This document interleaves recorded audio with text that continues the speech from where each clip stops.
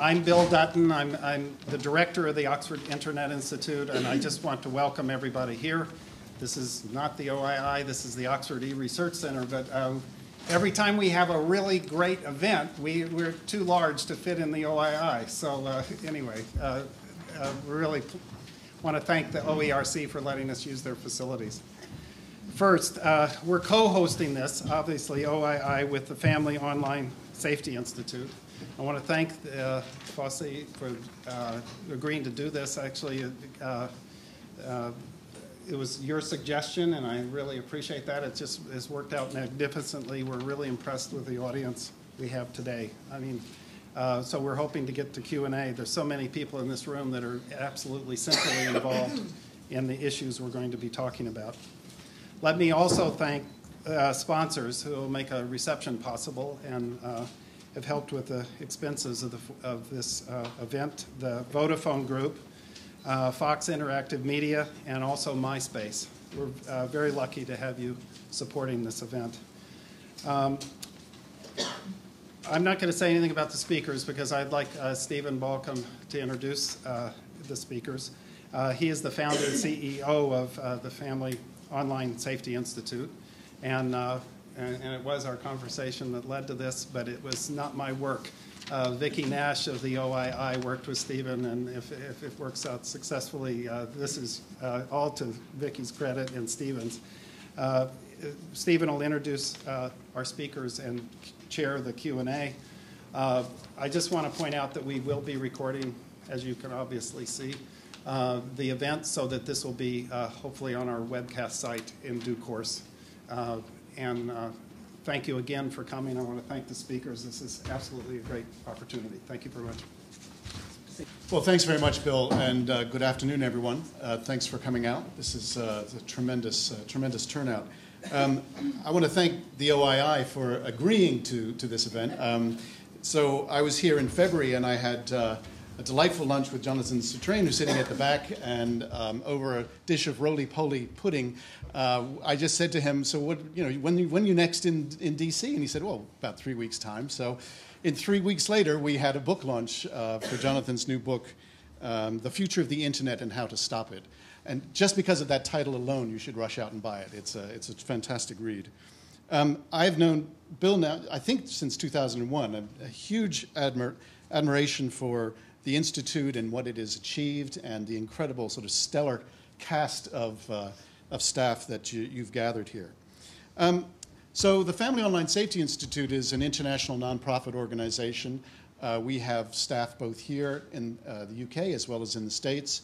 And our mission, basically the fundamental premise is to try and make the online world safer for kids while also respecting free expression. So it's that interesting dynamic tension between protection of speech and protection of kids. We bring together thought leaders in government, in industry, in the nonprofit sector to collaborate and to innovate in this space at an international level. And tonight is a very good example of just that. So there's quite an interesting, multicultural mix, people from different sectors. And we're going to continue this conversation in a roundtable tomorrow to get even deeper into the issues. So I have great pleasure in introducing our speakers tonight.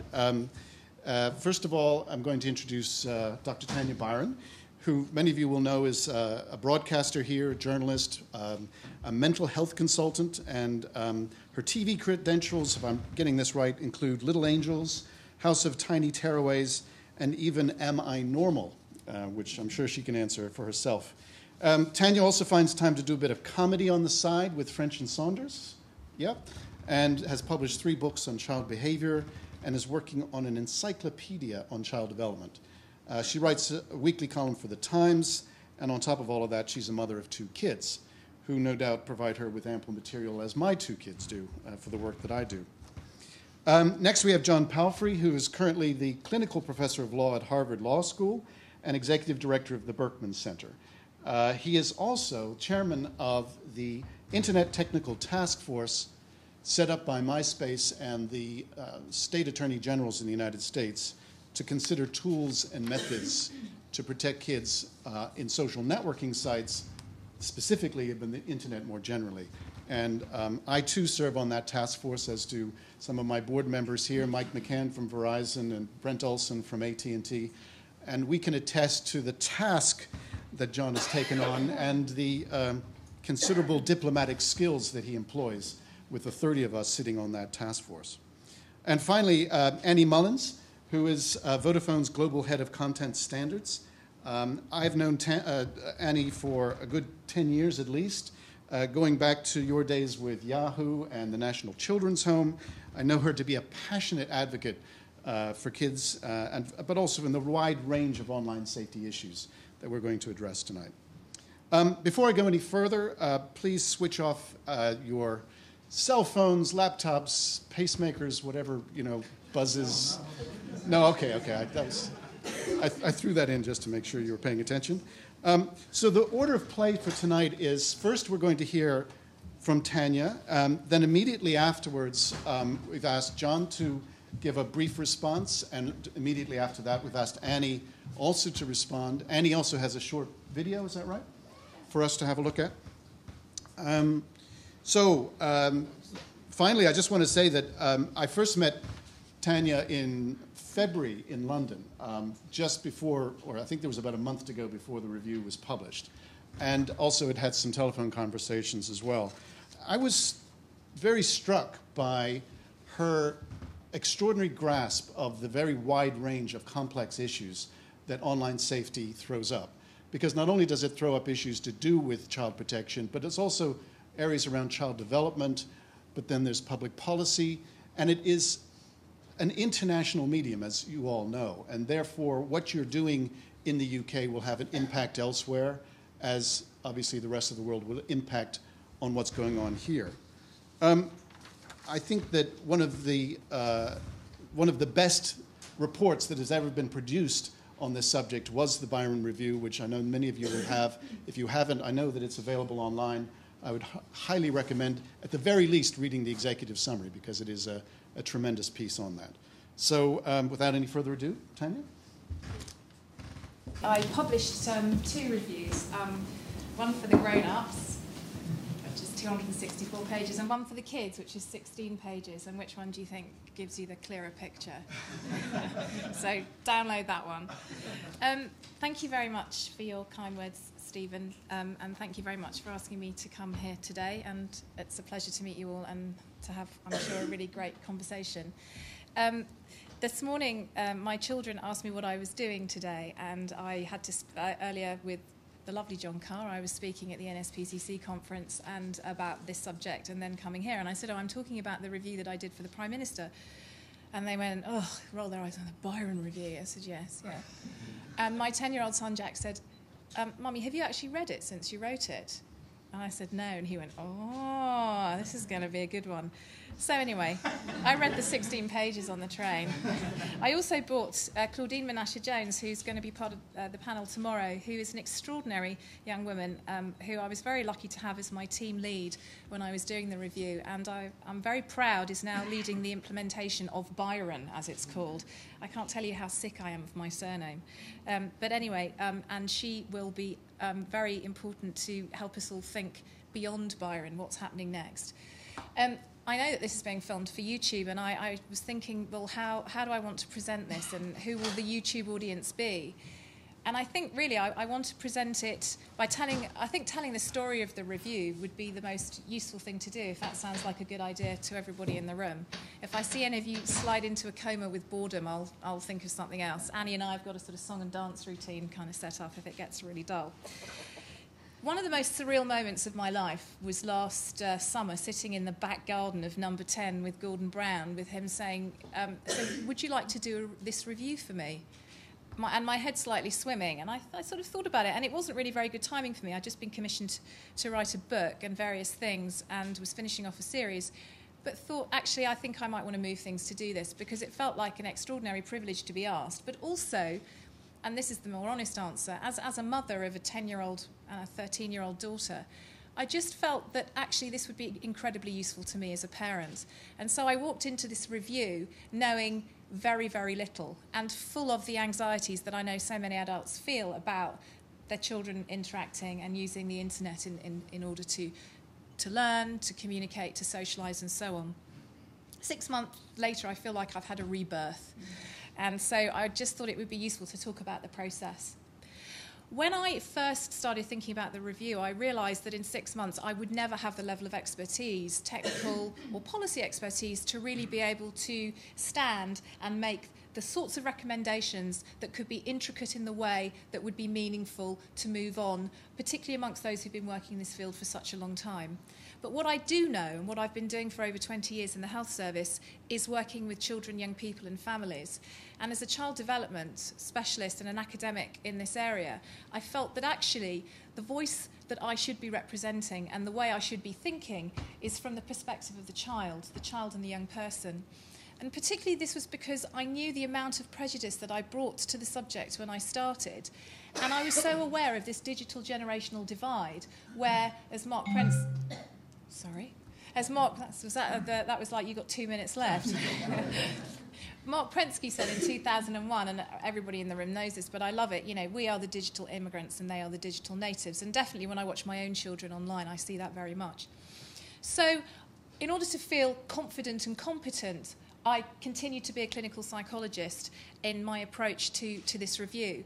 And it was really interesting to see how much my skills in working with very dysfunctional and anxious systems were very key to me managing this review and steering it in a positive way. So when I walked in, the first thing that I was met by was a tsunami of anxiety amongst all stakeholders.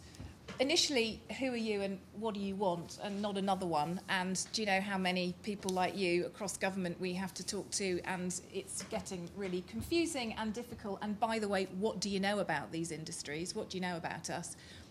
Absolutely fair points to make. And secondly, a real sense of fatigue amongst all stakeholders at the same questions being asked in the same way over and over again, really fueled by a moral panic that seems to be around about these new technologies. And interestingly, and again, many of you will know this, that any new technology or any new innovation, going even back to the printing press and Caxton, is met by moral panic. There is a fear of what is this going to do? What are words going to do when they're printed on a page and people can read them? What is the telephone going to do to women? Apparently it was going to be a moral contagion to women. We were going to be bad mothers. We were going to be bad mothers because of using the telephone. Maybe they were right, I don't know. The waltz even, there was a big article in the Times many years ago saying, don't let your daughters do this dance, they'll become whatever, prostitutes, whatever. So while risk is an incredibly important issue and we always have to be anxious and aware of that, the anxiety that I was perceiving was anxiety that went beyond what I would say was within the normal limits of concern. It went into areas of, as I said, fatigue, paranoia, and sometimes when I was sitting in the early meetings and just observing, I was seeing relationships being played out amongst different partners, different players in these industries, across government, in the third sector, in law enforcement, that just reflected the fact that actually everybody wanted the same outcome, but everybody felt very entrenched in their position and felt that it was almost becoming a fight. It reminded me of working with a family who all wanted to stay together, but everybody in the room was going, no, it's your fault, no, it's yours, well, you did that and he did this. So for me, that was the first piece of work. And that made me feel pretty good because I could be a clinical psychologist, I could manage the system.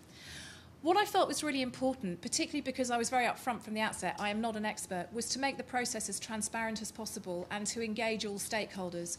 So the process was 100 individual stakeholder meetings, 3 separate stakeholder workshops, one for industries associated to the internet, one for the third sector for charities and so on, and one for the video games industry because I also did some work around video games. And then after Christmas, once my call for evidence had closed and myself and the team had a chance to evaluate all the responses that were coming in, I held an interim conference where I then brought everybody together in mixed groups and we spent the day debating some of the key issues that were coming out, particularly what parents and children were saying. So I was kind of saying, this is what we're hearing, and then we was getting back, what do you think? What's the direction of travel that you want to see this going in? And these were difficult times because there has been a deal of anxiety throughout the process, and I wanted to be able to preserve my independence as an independent reviewer, which meant that I had to be really careful not to engage too specifically with different stakeholders and then lose a sense of the whole system. This is a real systemic piece. When I first of all published my call for evidence, I did one for adults and then I did a call for evidence for children. And when I got all the responses back, in total, I got more responses from children and young people than all the responses from adults. So the voice of the child is very much reflected in this. And given that they are the natives and we are the immigrants, I felt it was only fair to ask them what they thought, what the issues were. And in fact, the most sensible and rational responses often I got were from children. One of my favourite responses was from a little 9-year-old boy who said to me, "The thing is, I really, really like the internet, but I'm really scared I'm going to get lost on it, and one day I'll find I've got like a job in the army or something."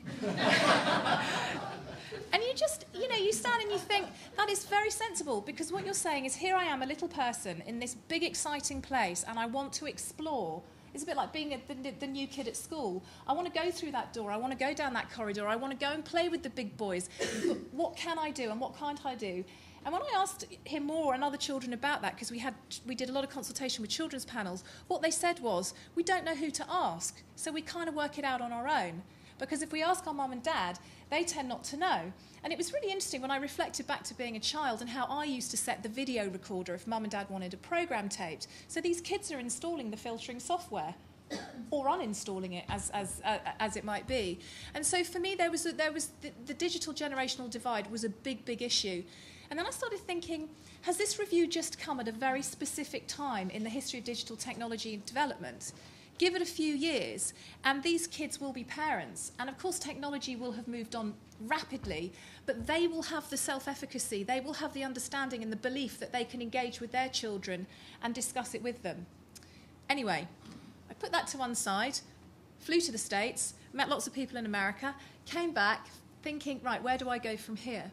And actually, what I felt very strongly was that I really needed to address the principal issue of what is the internet for when it comes to children? What do they value?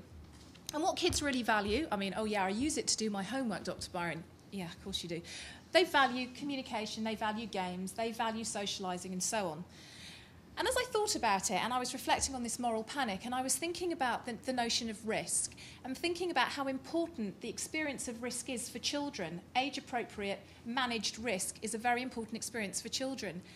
And it really struck me how we have these children, as Tim Gill said in 2007, being raised in captivity. Kids don't play like I used to play. We don't let our kids outside. You can't even climb a tree in a school. You're not allowed to play conkers or throw snowballs. You go to these play areas and they have these spongy floors. You know what I mean? Where there were armies of kids on bicycles outside houses going around the streets when I grew up. Nothing. It's a ghost town. And so if we are so paranoid offline about risk to our children, what do? We keep them indoors. And by keeping them indoors, we then push them to places where they can socialise, they can communicate, and they can take risks. And the only way you can do that if you're inside is to do it online. So perversely, we've created a risk-averse culture that stops our children doing what children do, which are developmental imperatives, particularly risk-taking. We think we're keeping them safe by keeping them in the house, and there they are, taking risks in this global space without anybody supervising them, managing them, or even talking to them about what they're doing. Because many parents believe that when their children are online, it's the same as their children watching television. So when I first wrote the beginnings of the piece and started to talk about the fact that actually when your child is online, it's the same as opening the front door to your house and saying, go on then, see you later. That's when in our focus groups that we ran, the parents started panicking. What do you mean? What do you mean? Isn't it like television? No, television is a regulated space. This is an unregulated space. So then anxiety leads to the fight or flight response. So you get a group of parents saying, we're going to shut it all down and switch it off. Denied the opportunities to their children that they would get from this. Or you get the parents who withdraw and say, oh no, it's fine, I trust them, it's fine, it's fine, it's fine. Now, I do believe in freedom of speech, and I do love the way that the internet has democratised information. the generation of information, the gathering of information, the sharing of information, the way that in the Web 2.0 space we see the most incredible content being created by very young minds as well as by adults.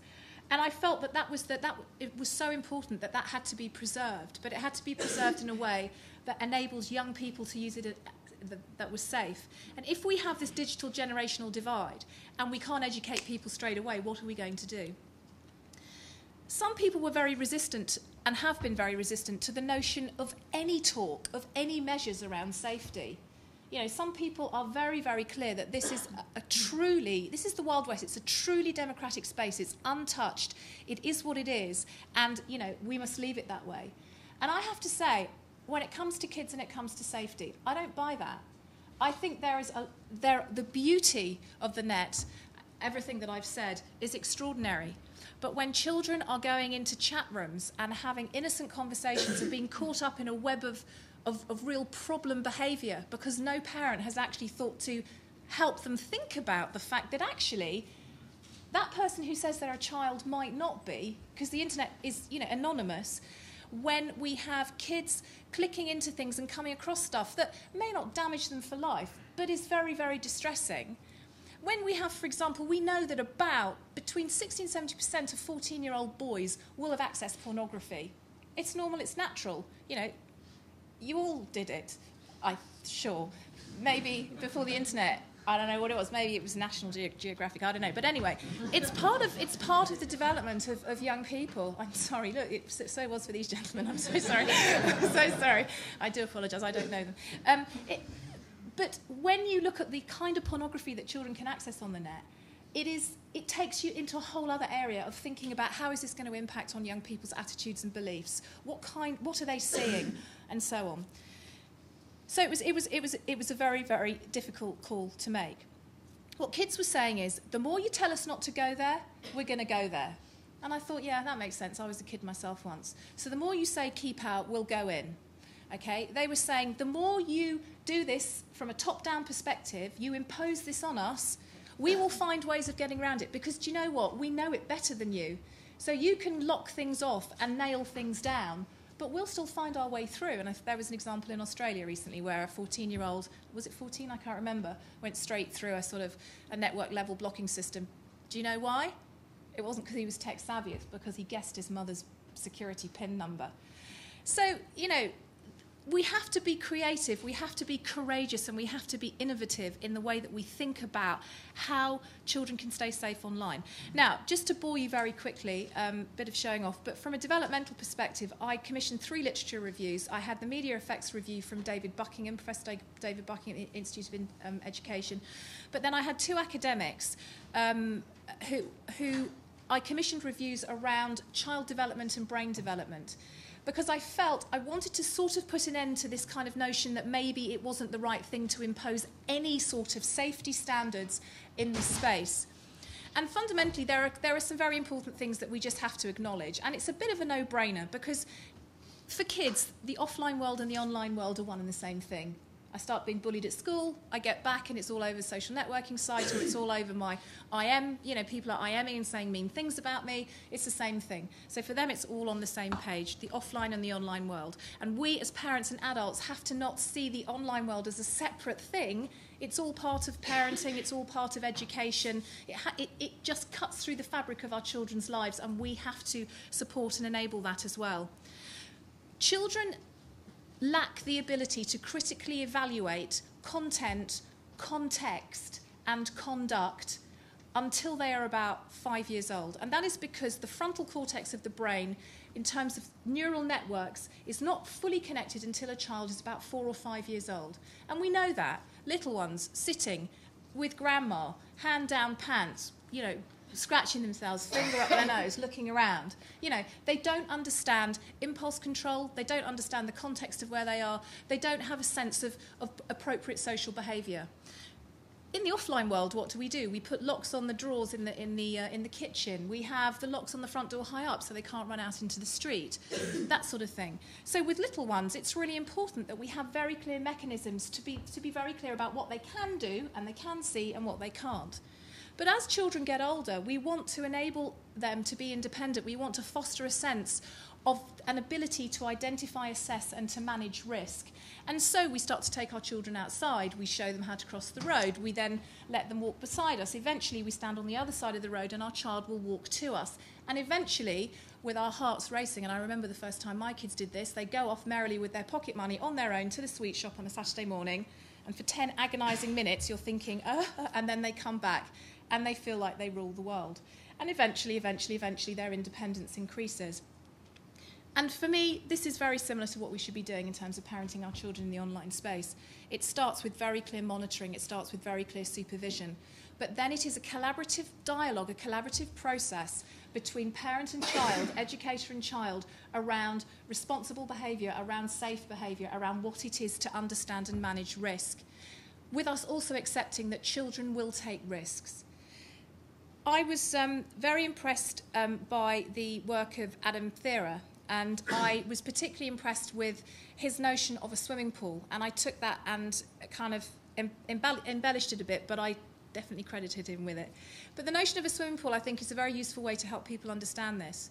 We have a swimming pool, which is a place of enormous benefit, but it's also a place of possible risk. We have shallow ends for beginners, and we have deep ends for people who can swim. So we have filters to put in place to keep the beginners in the shallow end where we know they're going to be okay, and those expert swimmers, the older kids, the kids who have a sense of responsibility, who can navigate these digital waters, they have a largely or wholly unfiltered space. We have lifeguards at pools, we have moderators on sites, we have floats, we have ways to enable people to learn to swim, we have all sorts of access programs, information that people can use to think about how they use this space. We also have safety signs, information signs saying, no petting is the one that's come into my head. Do you remember that one? I don't know if they still have it. And there's a girl and a boy in hearts. No petting in the swimming pool and no running and other things like that, no jumping on people's heads. Well, we have information and safety signs in the online space as well. But at the end of the day, when we lock the swimming pool up and we put the alarms on and we close everything down, there still might be those few kids who will manage to get through and who will wander in and who will fall in. So we also teach our children how to swim. And that, for me, is very much the piece. It's about using the available technologies, but it's also about empowering parents and adults and educators to really think about how they can embrace the challenge of online parenting in a way that they may not have the efficacy around what their children are doing, but they can take the very simple messages that we do give our children around offline world risk in terms of the online. I challenged government to finance an information campaign, an education campaign about that, which they said yes to. I've also challenged government, the third sector and industry to develop a model, an excellent model of good practice, the Home Secretary's Task Force, which I believe had its last meeting today, so we should maybe have a moment's silence. But to move from that into something which will be a UK Child Internet Safety Council. It will be set up and reports to the Prime Minister annually, so there is a sense of buy-in. It will have a cross-departmental secretariat, so none of the fatigue that I know so many in the industry felt of different departments with different agendas having cross-conversations that actually made many people in the industry feel like they were just treading water. So there will be a joined-up sense of working together.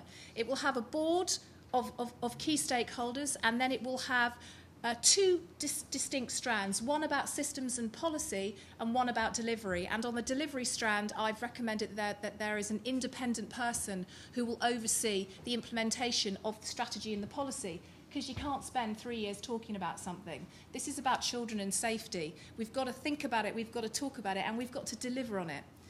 And I was very impressed by the guidelines that the Home Secretary's Task Force have laid out for a number of different things, you know, for moderation, and there's the recent social networking guidelines and so on.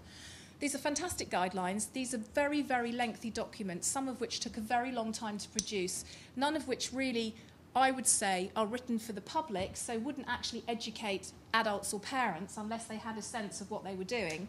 They're pretty difficult to get through unless you know what, even if you wanted to. But also, what is meant by the notion of a guideline? I grew up in child protection, that's my job. If you say that you are delivering good practice around child safety, which clearly will gloss a brand hugely, then that has to be evaluated, that has to be independently monitored in order to see that that is being delivered.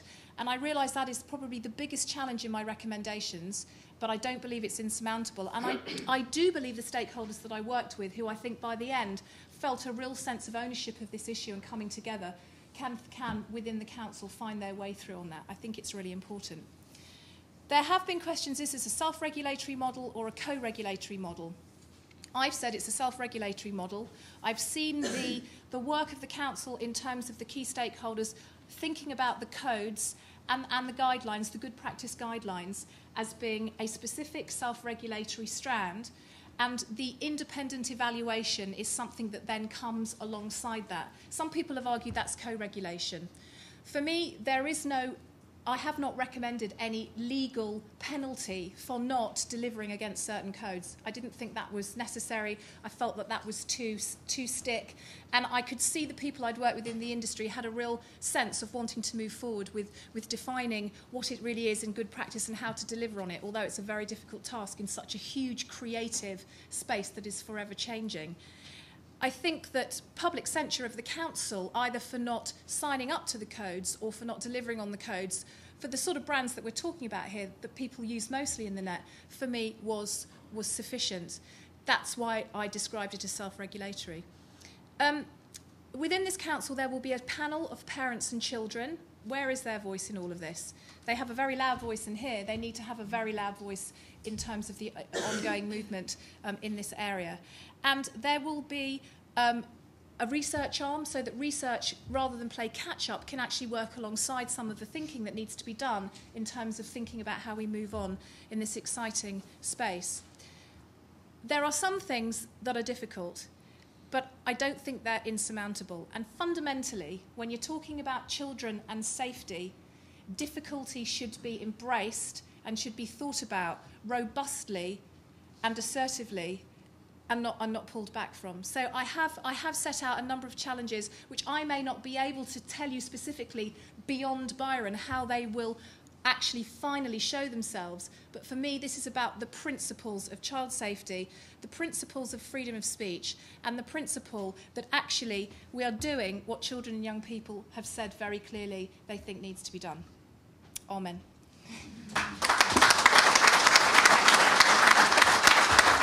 Dr. Byron, that was just brilliant, much like your report, and a very, very hard act to follow, but something nice to respond to, so thank you for that. To Stephen and Fosi, thank you not just for today and organizing this, but for your leadership in this space overall. As I've embarked on the challenge of this task force with you and others, it's been great to have your guidance, and I admire greatly the board that you've also pulled together, the members of industry from Verizon, AT&T, AOL, and others who have really stepped up to participate and to be here. So thank you for that. And the OII for your leadership, Bill and Vicki and others, for bringing together this conversation. Of course, this is where tons of really good work gets done, and thank you for having me. So I've been tasked with responding to this extraordinary report by Dr. Byron, and also talking briefly about the Internet Safety Technical Task Force, which in the United States I chair. It has elements of a parallel review to the Byron report, but in many respects is quite different.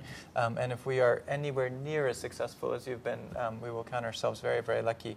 And then lastly, I want to turn to a few questions of implementation, because I think as well as we may perform in doing these reviews and writing reports, as an academic, I love reports, of course, and books and so forth, we do have to think about how we make this meaningful. I think one of the great credits to your work is that it has flown into an implementation process so immediately, and frankly, I think the recommendations you've put in place around hard issues do lend themselves to putting into place through concrete steps. So I want to turn to that.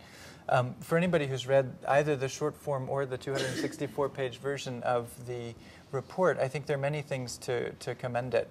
There are, I think, some mode issues that set this report apart.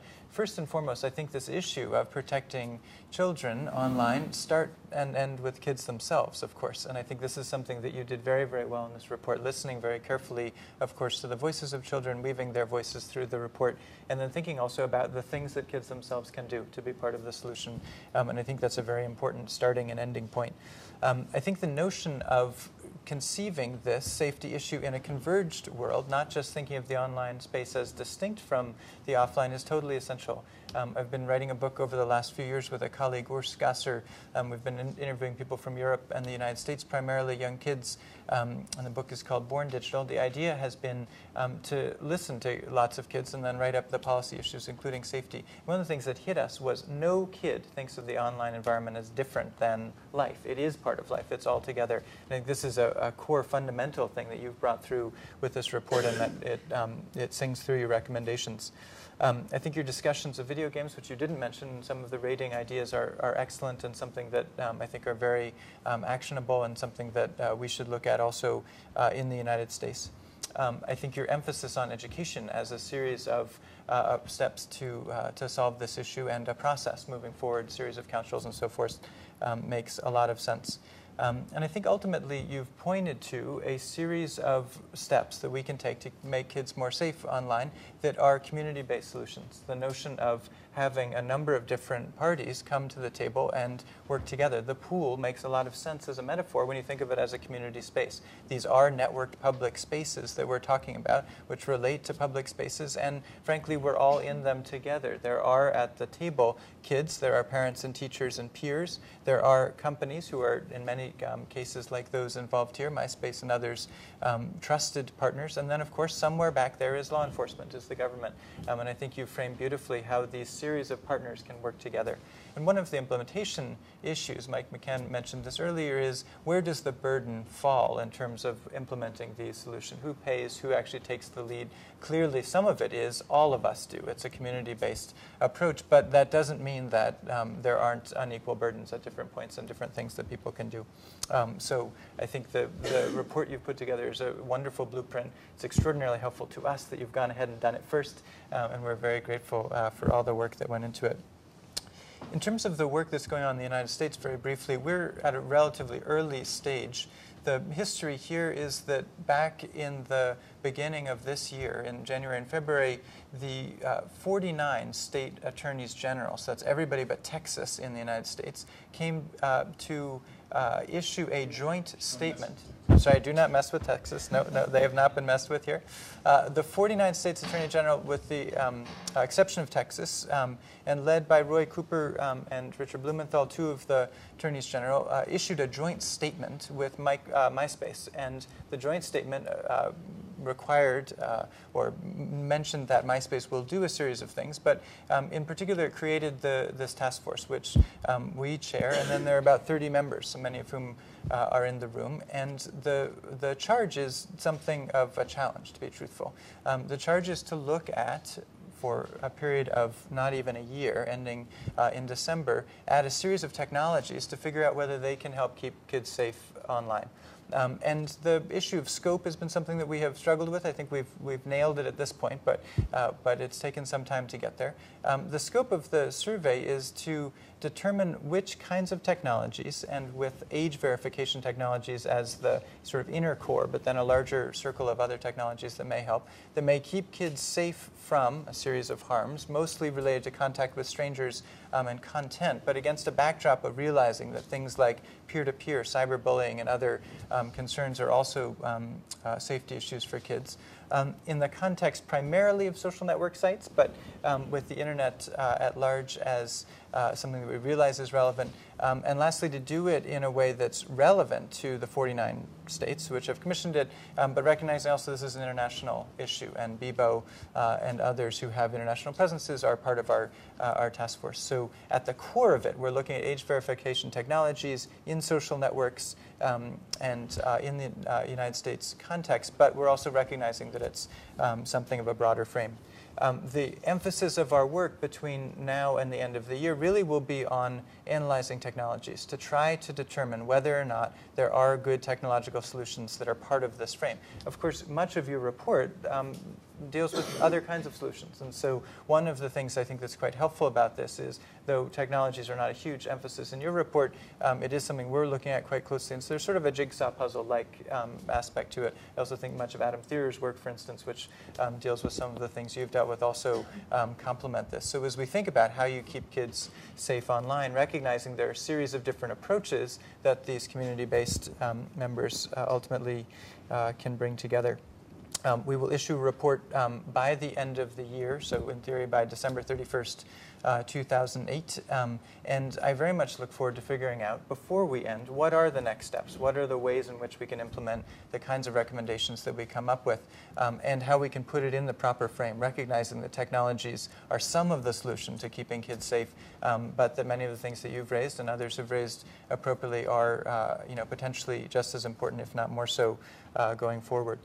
So lastly, in terms of implementation, I think this is, of course, where the rubber hits the road in this incredibly intense, important, but really politically charged issue of keeping kids safe online. We can say education all we like, and I think everybody's going to agree that that's crucially important. But I think the question around implementation is really going to be, how much can we as a community step up and do it in a self-regulatory way, and how much is the state going to step in and force this to happen? Stephen mentioned Jonathan Zittrain's book, my great friend and closest colleague sitting here in the back, who's written a book called The Future of the Internet and How to Stop It. Jonathan talks about a series of solutions that we can use in the Internet that draw upon communities in very broad distributed ways to try to answer this problem. I think as we were walking in, it's pretty clear that some of the things Jonathan can solve with his theory, things like spam and phishing and otherwise, probably won't be the way to solve this. This is kind of an issue that is defying some of the theories that other academics have come up with in complex ways. And so as we go to the implementation, I think it is going to require a series of different modes, and that some of the most advanced academic theories, unfortunately, may not ultimately help us out. I think the issue of who takes the threads that we've developed in these reports and then pulls on them in a way to make the fabric of this converged environment safe is going to be one of the crucial questions going forward. And I would end really where you began, which is ultimately, I think, the best thing that we can do is create converged, networked environments where kids can live their lives and can thrive in ways that ultimately they learn how to keep themselves as safe as possible as we send them out into the deep end of these pools. So Dr. Byron, thank you so much for the extraordinary work you've done and all that it means for us as parents and as people interested in this space. Thanks so much. I thought about this a fair bit because, I haven't seen Tanya for a while, and she had to put up with some really intense meetings that you look back on in sort of embarrassment, really, in some respects. And I think I was definitely one of those. But there was a group of us, really, of industry, and we have, a number of us feel very passionately about this. And I was at the Home Office today, and the Minister, Vernon Coker, said, well, child protection, it's a bit of a no-brainer, really, isn't it? Everybody wants to protect the children, and he's right. And, I work in a company, and people populate companies, and people have children in companies, and, the industry is made up of people with families and children, and so, we all care, of course we do, and it is a no-brainer, really. I kind of thought, well, do I have to say good things about Byron? I call it the Byron now, because I've depersonalised it from Tanya. I can see what she's feeling about her surname. And I kind of tried to be honest with myself, and I thought, well, actually, what was good for me about it was bringing the research together and and for the first time, really seeing a documentation about what needs to be done around schools and education. And, I thought it was really fantastic piece. I was surprised, really, to be honest, how well that was done. So whoever did the chapter and worked with you on that, well done. And I kind of thought about the industry piece, and I thought, interesting. And there's the talk about the council, there's the, what's that going to be? And I guess, from an industry perspective, can I say, how do we feel about Byron? What the Byron review and report? And I thought, well, actually, we don't know yet. The truth is, it's probably too early for us to really say, what does it mean for industry? I've just finished 2 years of chairing the social networking guidance for the Home Office. And I've had 10 years on, I'm one of the, what do they call us today, veterans of the Home Office Task Force. So, you know, I've spent the best part of 10 years of my life with a couple of people in this room, going to meetings, organising, doing all sorts of things. So I kind of feel a little out of sorts, really, and I just thought, well, I'm going to own that. I am out of sorts. I'm definitely out of sorts with all of this going on around me, and for a number of reasons, really. And I thought, in a sense, this is more like a soliloquy from Annie, but I think there are some points to be made and things to be said that haven't been necessarily very well managed over the past few years. And I think I've got a boss in Vodafone, and you're going, oh man, this is really hard. You don't know how hard it is. He goes, didums. And so I go, all right, yeah, I must remember didums, you know, didums, it's so tough, you know.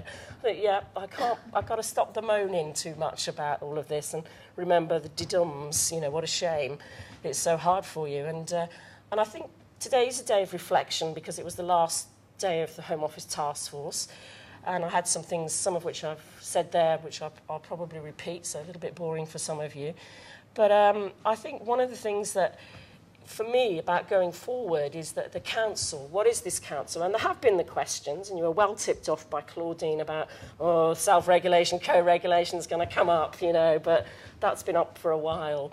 And I've been thinking about that, thinking about, do we want codes? Why is it we're hung up about self and co-regulation? There are lots of discussions going on around the place. What happens to the guidance? And I'm a bit kind of thinking, well, I am a bit de-dums, actually, because, you know, I've been working for industry. I worked at Yahoo. I'm working at Vodafone on a global level, working with the EU, going to different countries, you know, sort of doing lots of stuff, which is fantastic to be able to have that kind of level of influence and so forth. But actually, some of us have been working for 10 years, particularly in the UK, you know, Camille's here, Nick's here, from an industry perspective, where we've done lots of stuff.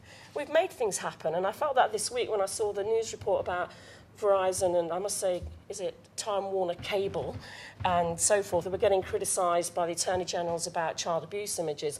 And I kind of thought, well, actually, the UK businesses did this ages ago, actually. Several years ago, we implemented filtering, block lists, but you never hear anything about it. Does the public know? No. Is Tanya right that the public doesn't have any confidence? They don't know. They think that this terrible thing called the internet's arrived and it's chaos out there and they don't believe that the companies are doing things. Well, actually, we've been doing it for 10 years and we've been doing a lot. And, you know, the UK's got this kind of position of being a little bit smug, oh, well, we're the world leaders, and you hear, you know, that trotted out by ministers and people. And I think, OK, we're world leading then as industry. That's good to hear. So, you know, what's the problem? And there are problems, and there will continue to be difficulties.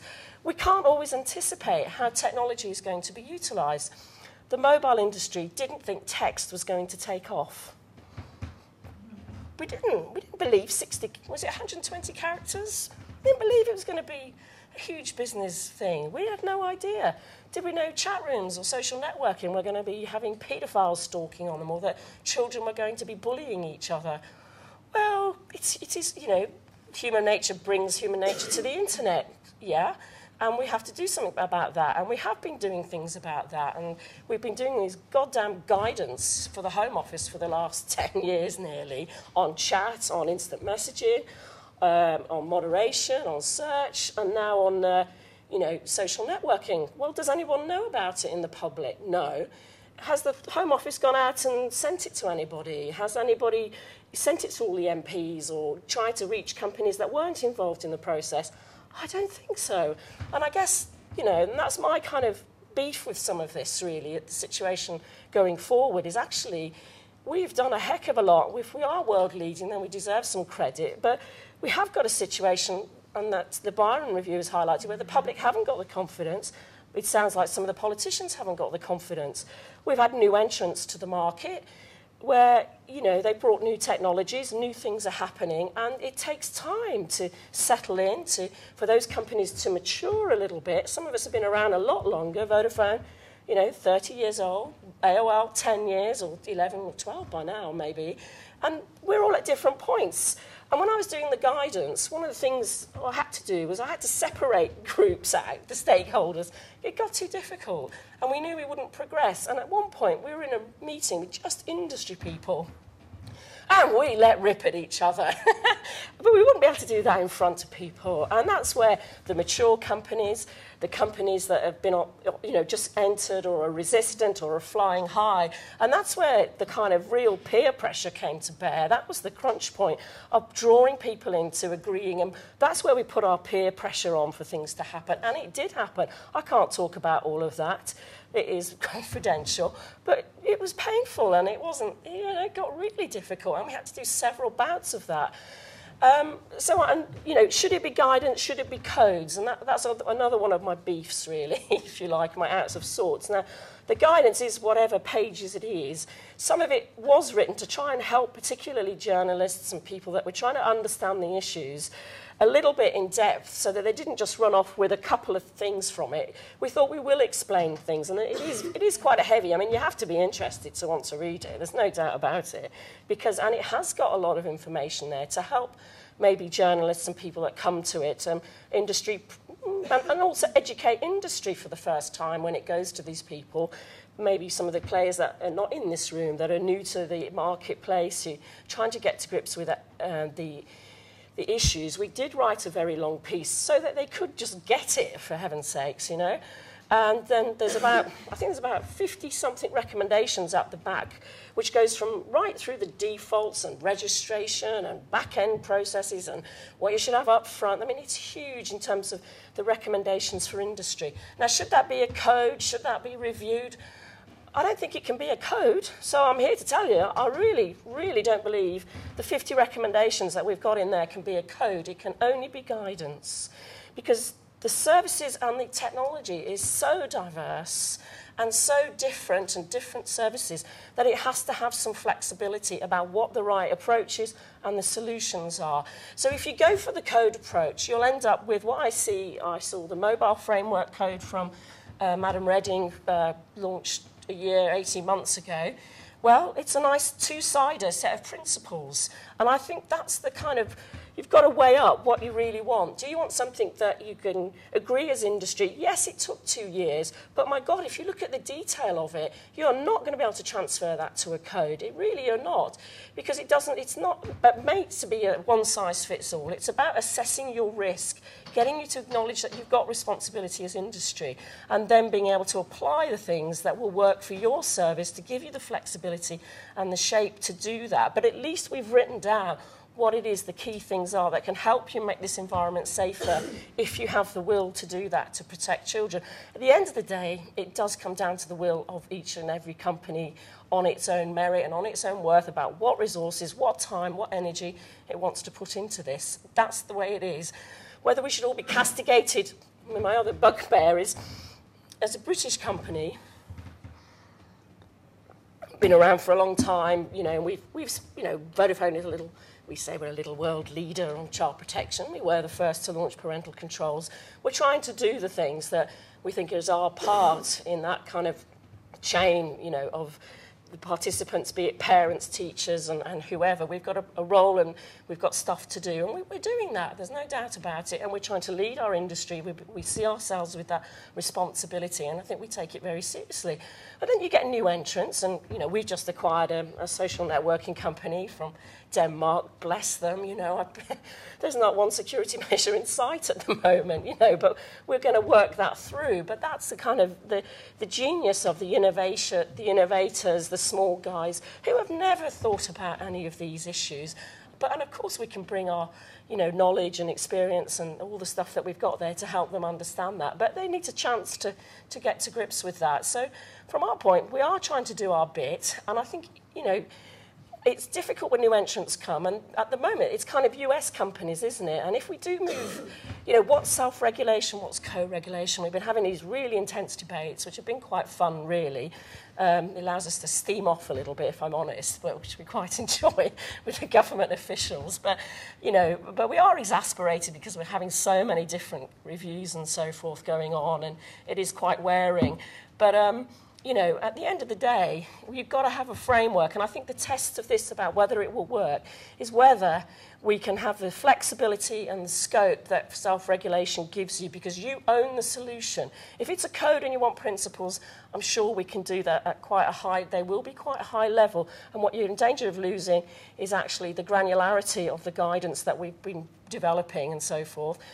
And I think there are difficult, I'm going to kind of go over 2 more minutes, but one thing is, you know, in the UK framework and for British companies, and Vodafone is registered here as an example, our chief executive went to the stock market analysts last year and said, you know, we've got confidence in the UK market, as an, you know, in terms of the regulatory regime.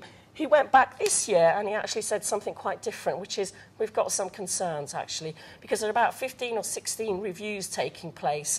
In other parts of Europe and in other markets, we've got 4, you know, at the most. So there's a kind of, you know, what's going on here in the greater regime of things about, are we moving into a more regulatory sort of, you know, what's that going to do to the dynamics of the market? What's that going to do to sort of our investments?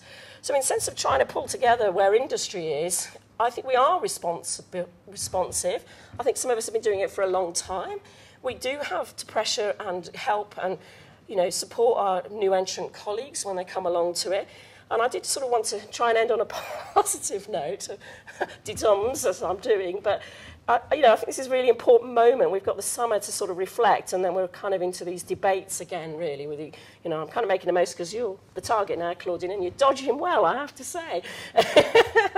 But you know, this is the kind of tenor, and it's a nice opportunity at the beginning of the summer to sort of begin to sort of reflect a little bit for you about where we're at, and you know, just to show you what. Because I think, you know, my worry is if we do move to co-regulation, it becomes a compliance checklist approach. Have we done it yet? End of. And what you've had for the past, and the bit that's very hard to capture at the Home Office today, is how much we've all worked together with, you know, different stakeholders, be it charities, law enforcement, whatever. But there's been lots of spin-offs that will never be captured in terms of what that's brought. And it keeps us on our tippy toes as industry, you know, because we're trying to anticipate the next set of concerns. If it becomes, you know, where the regulator becomes the controller of that, well, we'll just let you define it and tell us, you know, oh, yeah, and we'll fight you and whatever. But I think we've been in a very different atmosphere here in the UK, which has allowed us to progress, and it's allowed us to bring lots of people in. And, you know, this has been kind of one of the things we've, you know, positive thing that we've done this year is to launch.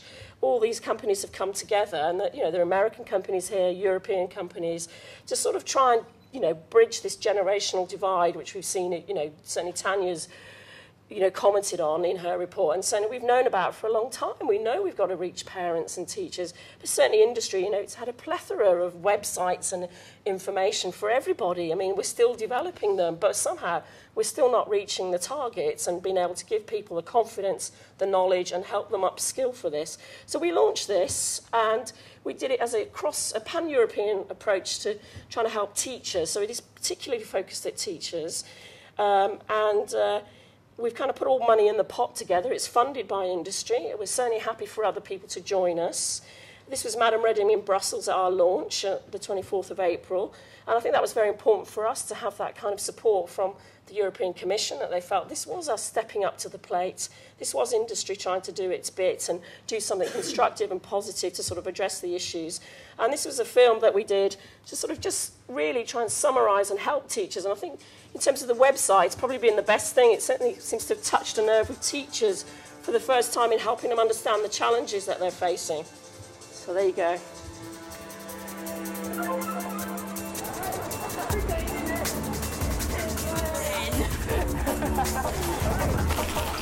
Got loads of floor.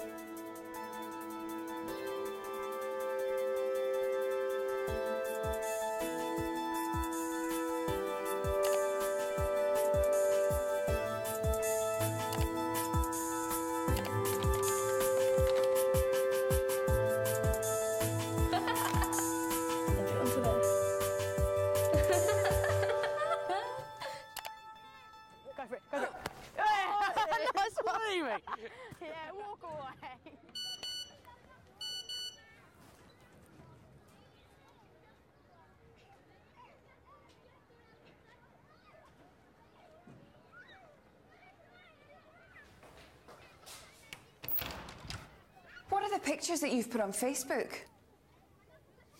Not on Facebook.